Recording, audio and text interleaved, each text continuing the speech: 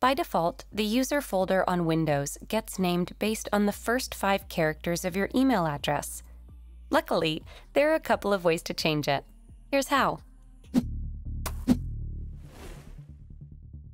The first way to go about it is to create a new user account and name the folder whatever you want. To do that, press the Windows plus I key on your keyboard to launch Windows settings. Navigate to the Account section in the left panel. Now scroll down and click on Other Users. Click on the Add Account option. You will now see an account setup wizard. Note that you have to select I don't have this person's sign-in information to proceed further. Do not use your Microsoft account at this stage. Enter a name for the new user account. This will be the name of your user folder as well. You can also choose to enter a password to secure the account. Once done, click on Next. Your new account is now ready. Now, click on the small arrow next to the new user account and select Change Account Type. Select Administrator as the account type and click on OK. Now shut down your PC, and the next time you turn it on, log in using the new user account. That's one way to get a user folder with the desired easy name. Alternatively, you can use the registry editor to rename the original user's folder. For that also, you'd still need to create the secondary user account as shown previously. Once done, restart your PC and log into that account.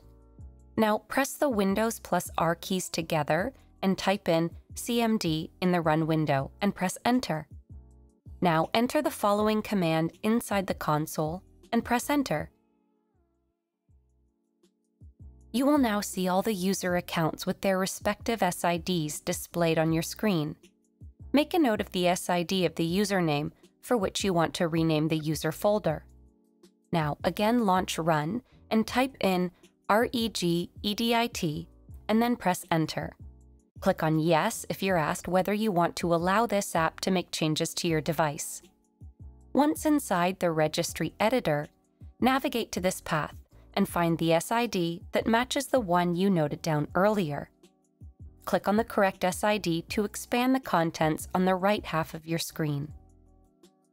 In the list of items displayed on the right window, select the Profile Image Path file and right-click on it. Click on Modify.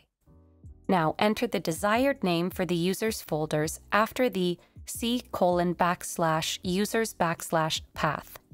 Click on OK once done. Open Windows Explorer and head to the user directory. You will find the user folder with the old name, and select the Rename option. Enter the same name as what you entered in the registry editor. Once done, press the Enter key, and that's it. Restart your PC and log into the account you have renamed the user folder. You can now delete the secondary account you created now on your PC and continue to use the primary one if you wish. Hopefully, you are now able to successfully rename the user folder on your Windows 11 PC. If you like this guide, make sure to follow and subscribe to Guiding Tech for more tutorials related to your everyday technology. And make sure to check out one of these videos we think you might enjoy.